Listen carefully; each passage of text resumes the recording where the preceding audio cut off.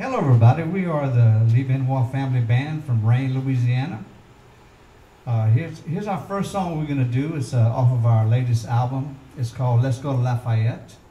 In French, Allons à Lafayette. It's an old Cajun song written by Joe Falcon. And it's about a man wanting to marry his fiancée. And way back then, you had to go to Lafayette to get a marriage license. So he's telling her, come on, let's go to Lafayette to get a marriage license so we can get married. It goes something like this.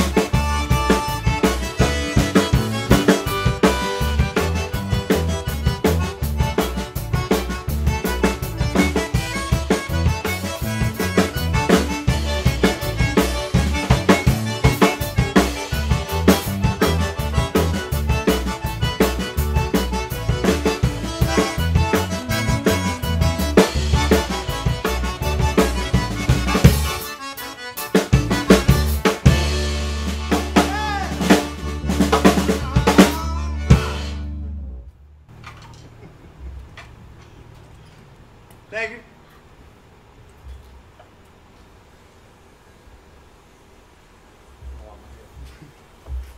It's all going to be edited, right? Mm. Might keep this in there.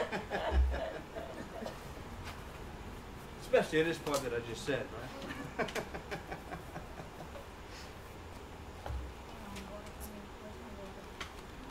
You didn't bring your water. You sure it's not right here? Or is that Maegan's extra one? No, that's Maegan's. That's good.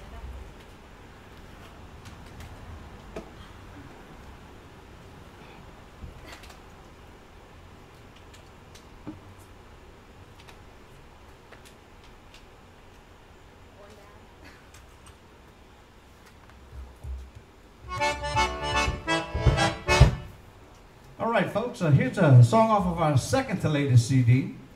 We call this one Le Gars Soleil, and in English that means the sunbonnet.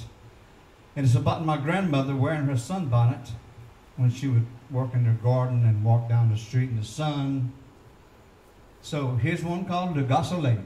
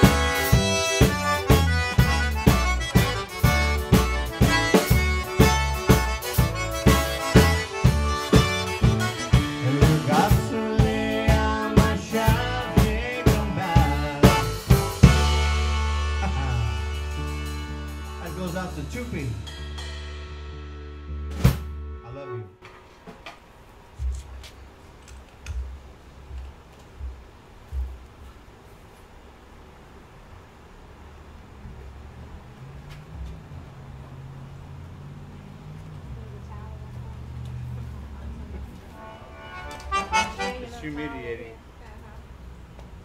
But I might mess up my hair. Oh Lord, mine's probably like this right now. No. Hey.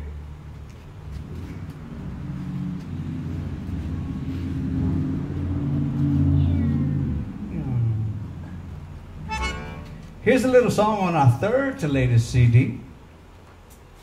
Has a little Irish flavor to it. We call it the Ireland two-step.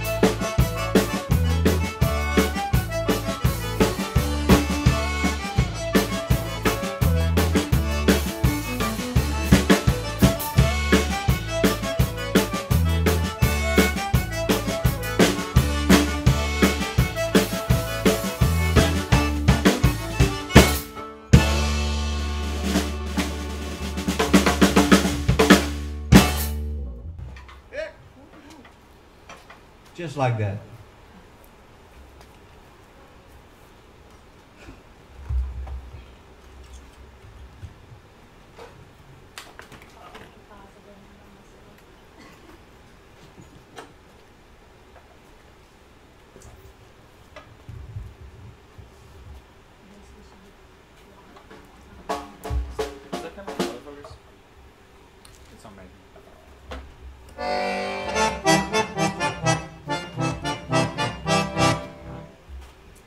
Here's yet another original song off of our Ma Petite Femme CD.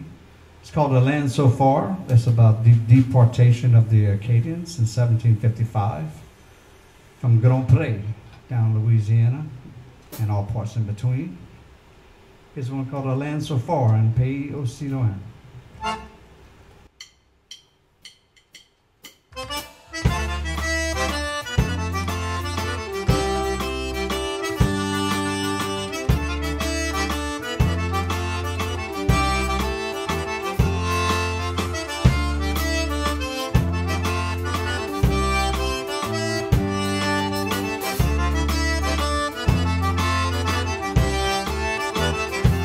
Oh, longtemps passé, dans Grand Pré, les Acadiens ont souffert le grand dérangement.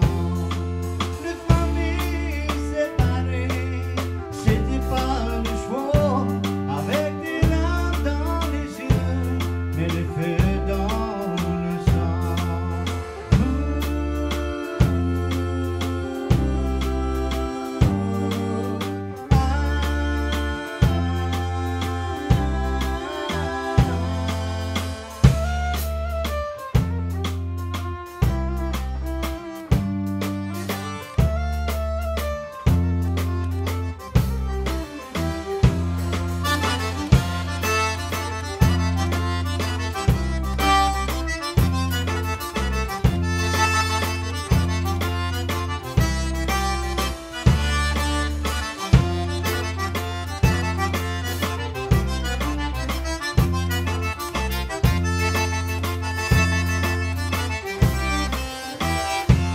Les bateaux ont rendu au sud de la Louisiane, dans le panois du Saint-Martin, c'est là ils sont restés.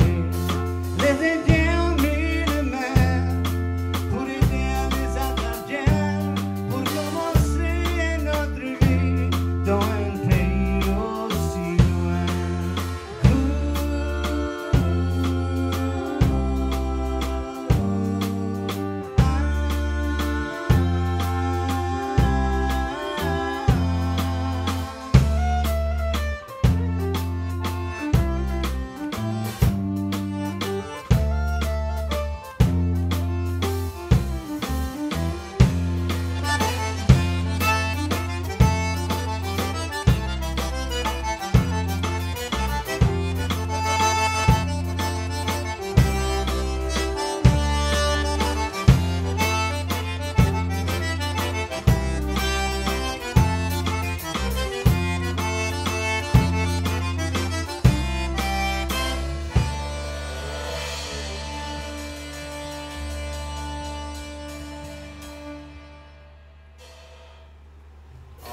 Un pays aussi loin, merci.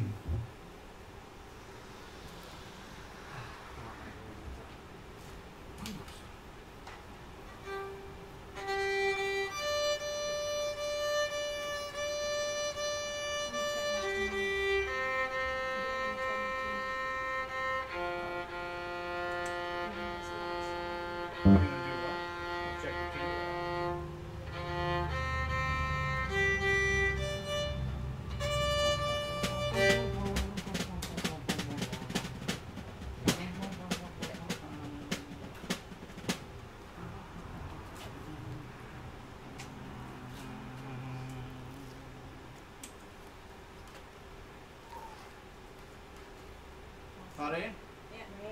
Tu que pare là?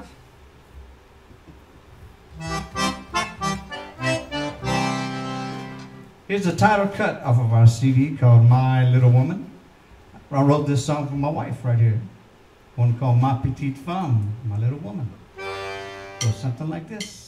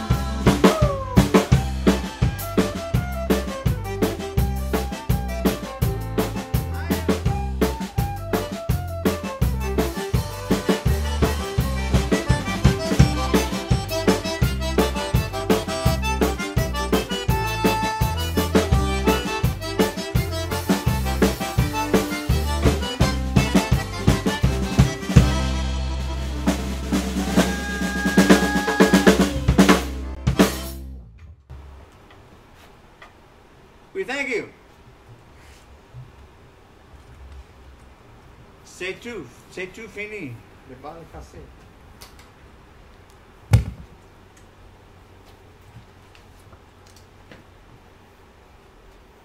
And it's Sean. Shane.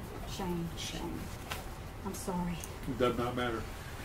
Just blame your name. I've been called so many things. No, well, you don't want to be called That's that. rolling. I got the last name of Rasmussen. You know how many times I've been called different? Now that's a name you can't forget. Yeah, that's- Rasmussen. So, I'm rolling. I'm good, yep. everything's good? Whenever you're ready, Shane. Okay. Oh, where should I look? Just at them? Okay. Well, we're here in Rain, Louisiana, in July 2020, and this is the Lee Benoit Family Band. And if I could just start by having you introduce yourselves. My name is Valerie Benoit. I'm Lee's wife. Yep. My name is Lee Benoit. I'm Valerie's husband. My name is Maegan Benoit, and I'm Lee and Valerie's daughter. I'm Rosemary Benoit, and I'm Maegan's wife and Lee and Valerie's daughter-in-law. Well, thank you so much. It has been an honor Thank to you. hear your music. I mean, you seem so happy when you play. Our music is therapeutic, man. Oh, yeah. You know, how did you get started as a family band? I was born into it. She was. I married into it. Yeah. Megan's been playing the triangle since she could walk. Right. Yeah, and then she's picked up the drums, and she always sang. Yeah. So And just- we, just in 1994, myself and Valerie started playing Cajun music full time. I was a rock and roller before that. But it just kind of evolved into Cajun. Yeah, I'm a retired paramedic safety man, and in '94 we decided to start playing Cajun music. And when I picked up the accordion and learned the accordion and Cajun music and the history of our culture, I fell in love with it like no other rock and roll music I've never experienced before in my life. Yeah. So we decided to go ahead and carry on with it. You know. Well, tradition has that pull.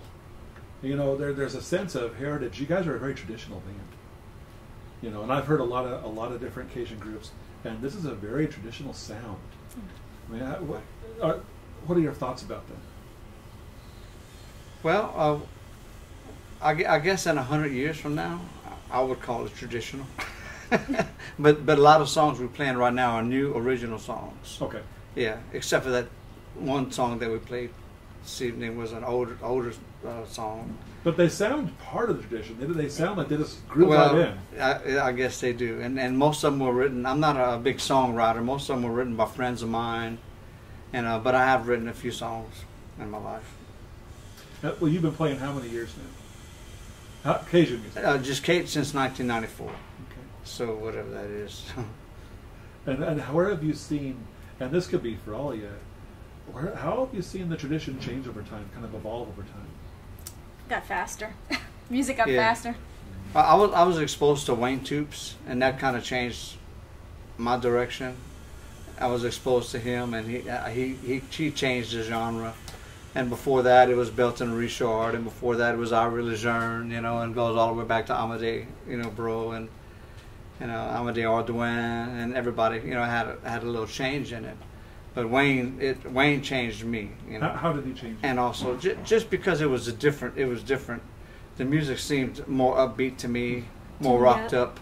Yep. Tuned up French music. Mm-hmm. Yeah, and they were friends of ours, you know. And actually, my wife works in the store, which is the studio where Wayne first recorded, MTE Records, Master Track Enterprises.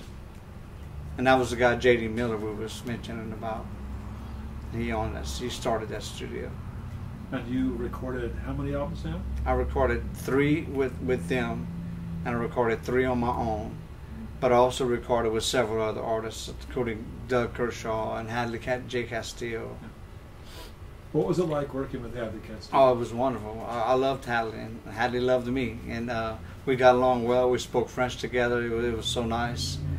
And he was a storyteller, you know, and I learned so much about him. He took me riding around, and all his stories, all his songs were true stories about his life. Yeah. And he took me riding around in Paconya, the pecan grove where he grew up in, Right. and Leonville, the nearest city, in which he wrote a song about Leonville, you know, and where he would describe all the businesses and the corn, the factories and the mills and the corn mills, and he showed me all that before he passed away. So with the lyrics and the sound, this is really expressive. How is this expressive of Cajun culture? Well, the songs that I wrote or co-wrote definitely have to do with with the culture that I have experienced, because they're newer songs. Like I said, I don't consider them traditional right now. But like the old songs are expressive of the hard times that the Cajuns had to go through Yeah. So survival. to survive, yeah, and to adapt in a new land. And one of the songs that I recorded is called "A Land So Far." It was written by a friend of mine, the late Al Berard. People call him Puke. And he called it "And Pays aussi loin." Well, actually, I named it that. He named it something else, and I named it that. And we recorded it together before we passed. And it's about the deportation of the Cajuns in 1755, when they were thrown out, and with the tears in their eyes, but the fire in their blood, you know, the soul, and to carry on a tradition in a new land, a completely different land, a hot land, you know. Yes. And so they had to learn to be different farmers, you know. And Storytelling, you know, like Cajun music and folk music in general is mostly storytelling. And like you tell a story about how much you love your wife and how you met her. That's a song you wrote, Valerie. yeah, I one of my have another favorites. song, Valerie, But that we if didn't you, do. But yeah, you definitely see in Cajun music that we tell stories, and I think that's something that he does well as a performer too. And you can really understand what he's saying too, which is rare. I kind of take pride in the pronunciation Yeah. of the words. Right. Yeah. So I think that's an important thing. With our band, we tell good stories. Yeah, all Yeah. positive stories too. Yeah. I don't have any negative stories about my wife left me or my dog Right. gone, the truck don't work. Well, when you have a good life, Yeah, as long as your truck works, You're you're right. all right. Yeah. you know, when you have a good life, you're expressing that. Yes. And so the songs you guys are going to play are going to be Yeah. happy. Yeah. And we met when we were 9 years old. We were next door neighbors. So I wrote a song about that, about our lives. When did you know? Oh, we knew right away. I was 10. Yeah. Yeah, she was 10. Yeah, mine was a lot older than what she I was thought 10 when I knew. Oh. So it just took me a year. It took her a year. All right. That's amazing. Yeah. I knew walking into the parking lot to meet my wife on a blind date. I knew. There you Wow. go. I just, Yeah, you see Wow. that? before I even met her. Wow. I Wow, just knew. that's awesome. Yeah. It So, sure is. I mean, and things can happen like that, you know. Yeah. what I mean? Yeah. So you guys have played all around the world. Yes. Where are some of your favorite places to play, and why? Wow. Yeah. France. France because I was born there, because I was an Army brat. And so to go back as an adult was special. Yeah. I like playing everywhere. Canada is one of my favorite places to play. And I like to play where people dance. If there's somebody if there's one couple dancing, Oh, I'm yeah. happy. talk about. Yeah. So there are places that people just don't dance a lot. Huh? They're There more are. formal. Yeah, and then right now, of course, Probably. there's Yeah. no places to play. You know, with Right. COVID-19, Right. there's Yeah. no dancing. There's no restaurants. We always like to. We normally like to play in the restaurants. Yeah. You know, we stay out of bars. Well, none of us drink, and we just like to play in restaurants for dancers, like she said. You know. Mm-hmm. So when you're playing, how do you get people to dance? Oh, it's The automatic. music. The music makes you music. Yeah. Okay. Okay. It'll just take care of itself. Yeah, yeah, and For sure. sometimes they have dance couples that'll help get the people involved, get the tourists involved. Right. Some friends of ours, Cal and Lou, they come out sometime and they'll go out there and just grab somebody at their table and just start doing a dance. They'll form a big circle if Right. nothing else, and just start dancing. And It's the beat keeper right here that gets them to move their feet. Solid Oh, beat. yeah. Yeah, you gotta have a good beat. Yeah. So this is boom, boom. she's our timekeeper for sure. Yeah. Well, more than that, because I was listening. All you listen to the harmonies. Yeah, but I was hearing you were playing some of that drumming was really inspired. I mean, you were taking some risks you didn't need to take, but you pulled them off, and I thought it was really Well, I cool appreciate that. because you had this other a richer element to that drum. So I really appreciate when That's very musicians nice. do that. I appreciate that. Thank you. So it seems that when you're writing a song, what is that process like? Well, first of all, you have to have an idea, and that's how I do it. Everybody does it different ways. It doesn't just all of a sudden come to me. I'll start with an idea, and we just had a melody in my head one day. It just went da da da da da da, and it fit with the syllables fit Valerie, and I said, well, let me write a song about Valerie. So I wrote the chorus first, Right. Valerie, and then I just went ahead with the and then threw the lyrics in there. And the verses came later. Why is it so important to sing in Cajun French?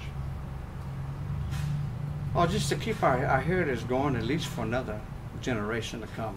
You know, that's important to me. And one of my CDs is called "For the Generations to Come," Right. where I'm handing down CDs to future generations. I think it's important because we're proud of where we came from. I know I am. Yeah. I'm proud of my ancestors and the work they did to overcome the things they had to overcome and get us here, and that we are even alive right now. Yeah. You know? Yeah. So I'm very proud of our heritage, and I'm like Papa. I'd like to do whatever I can to keep it going. Yeah, and we know it's preserve going to go away one day, but we want to keep it going for as long as we possibly can. You know. I was really lucky. I got to take French in school. And it's nice to see the young people. You know. It's a happy playing. music, and people enjoy dancing. Yes, and we know of even younger people right now, that little people that are starting to pick up instruments, and that's cool. Well, when I book for the festival, I've seen a lot of bands live, and I'll also look at YouTube, people playing live, and I look for people that obviously have a joy about it. Seeing the joy that you guys had as you played, I thought, I'm going to call them up. Because that was Thank you. what are some of the happiest moments, and this is for anyone, what's the happiest moment or a really happy moment you've had playing music? Anytime my son joined me on stage. I'll second that emotion. Oh yeah, Yep. same here. Watching him dance while we played too. Yeah, that was Yep. fun. Yeah. He would grab a little fiddle and put it in my fiddle case when he was done. He would put it in my fiddle case by my extra fiddle, and then when he'd feel like it, he'd come pick up the fiddle or the little triangle he would either play fiddle by me or triangle by them. And then Yeah, he loved the French music too. He really did. He would Unfortunately, dance at we all the lost him dances. at 5 years old, but he loved music, and he would have been right here with us, sitting right here, Oh yeah. having a few words to say. Oh, yeah. He'd be carrying the conversation. Oh, absolutely. We wouldn't get a word in. I saw the wonderful memorial behind you as you played. What advice do you have for the young people that are beginning to take up this cultural music, this tradition? Listen. Get your hand on as much music as you can, different styles, different older musicians, recordings and things like that, and just listen to what they're doing, and listen to what they're saying. And listen to the words and try to pronounce them correctly for the next generation to pronounce them correctly. Exactly. Because there's a lot of bands out there that pronounce things wrong. Ask for help. Attend as Spend many time with your jams. grandparents. Yeah, attend as many jam sessions as you can, because that's a great way to learn. Yeah. It's just to get out there and do it. You can look up stuff online like crazy now. Look up the words and ask for help if you don't know how to pronounce it. Yeah. Find one of us. Send us a message or even say it in YouTube. I think they have videos that pronounce it for you. And you can 'Cause it is learn to play important. on YouTube. It is important that you know what you're saying to an extent, or know that you're saying it correctly. That way, somebody who does understand the language can understand what you're saying, or that the language will survive. Well, this has been a pleasure. Thanks all For of us you. as well. Thank you. We Thank you. appreciate it. Just talking Thank with you. you, the music was just inspired. Thank you so Thank much. you. Thank you. God bless. That's all she wrote. Yep. Make sure you click a like and subscribe down Like below. and subscribe Yeah, down below. Hit that bell. yeah, Ring the subscribe bell right for here, notifications. You guys made that easy. Oh, thank you. Oh, thank you. I had no idea. You can ask these guys coming down here. I said, what am I going to ask them? I don't know what to say. I'm So you're formulating questions over there in the watching sun? you play. Watching you play was the thing. Aw. That was the catalyst, because I thought, yes, this is a family, and they're so happy, and they sound so just like a bedrock traditional band. That's just got me started. And we're happy because we don't get to play a lot. Yeah, This is When is the I'm last so one? happy because we haven't been playing. When's the last time you guys played? Mother's like Day. Mother's Day. We Wow. played it. Like February was our last regular gig in Yeah. February, and then Randall's opened up temporarily when the phases changed, Yeah. and they had to put some tables outside, and they got us to go play. On And Mother's Day. so that was on Mother's Day. So that was the one time. Well, we had Until been out now. even longer than that, because we were in a car accident Yeah. in September of 2017. So we had been out all of this time, and then COVID hit. So I think Yeah. that Mother's Day was like the one gig that I was able to play. I heard about the car wreck, but I didn't want to ask. I think Yeah. y'all had just came back That was before that was COVID, like COVID that was hit, my huh? first Yeah, show, that I was- think, that or was second. the hardest thing. I would have Go to through say in our is life. being able to, recovering and being able to pick up an instrument when I started playing again, it helped out a lot. Just having music and to not just fall apart. I mean, Yeah, exactly. Yeah. I didn't want to Yeah, we all took it so talk hard. about something that would be too tender stuff. no, yeah, thank you. It's I like- good I to, like it's talking good to about- talk about. yeah. Yeah, I like talking about Oh Zan. yeah, we keep them Zan. alive, keep Yeah. keep the spirit alive. For sure. Thank you. He's our guardian angel. Yeah, for sure. Thank you all I so agree. much. All right, y'all. Somehow they knew you're going to say something so wonderful. Oh, They just kept on rolling. Oh. They really are just kind of amazing, aren't they? she wears a picture of him every day. Yeah. It's My on her baby. neck. It's my boy. I was wondering what that was. Mm-hmm. That's him. Yeah. Yeah, we miss him like crazy. He would go to a lot of gigs with us, you know, Oh, and he yeah. would just because we at played in his restaurants. at any time he had the privilege of walking up on Mhm. stage and coming by the mic and singing a song with us, you know, and he would too. And he also had his little implements. He had his triangle and his spoons, and He was singing French songs before he was speaking. The Really? second song we played today was his favorite song, and Yeah. he could sing every word to Oh, it. yeah. Yeah, And the it is a Gasoline, wordy yeah. song. Like that is one of the most wordy songs we play, and he would sing every single word to it. It even was his before favorite he song. could speak right and say his L's, he would say, "What's your favorite?" I'll say, "What's your favorite songs, Ann?" I called him Tupi as a nickname, and he would say, "Gasso way," until before he could even say "Le Gasso lay." Right.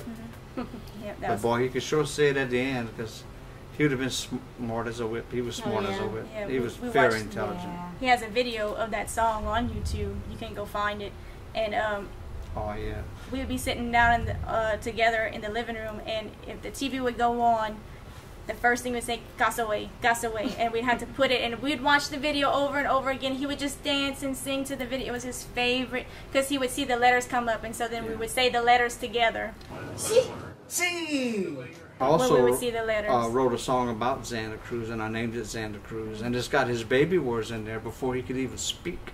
Because I would follow him around when we babysit him Yeah. with a mic, and he'd just say these words, and I'd get and I'd record them, and I had clips and clips and clips and clips, you know, hundreds of clips, and I inserted them in the song, and it's like he's talking back to him. Yeah, that was going to be something for him when he got Yeah, older. and and that's now why it's I did just that. It was gonna be something for him, us, you know. We're lucky to have it. Yeah. Yeah.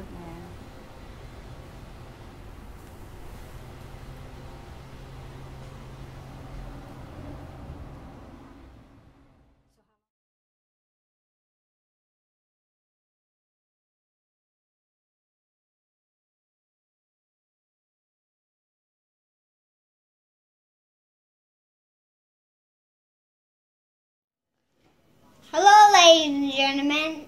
My name is Xander, and I can turn this orange into a banana. See, people, we have turned this orange into a banana. Oh, yeah. Bye, people. I hope you enjoy my magic show. This program has been brought to you by Bruce Sheck Production. Happy birthday to you. Happy birthday to you. Happy birthday, dear Xander. Happy birthday to you. Yay! Did you make a wish?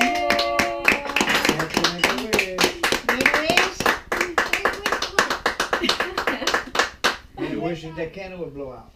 Yeah. Okay.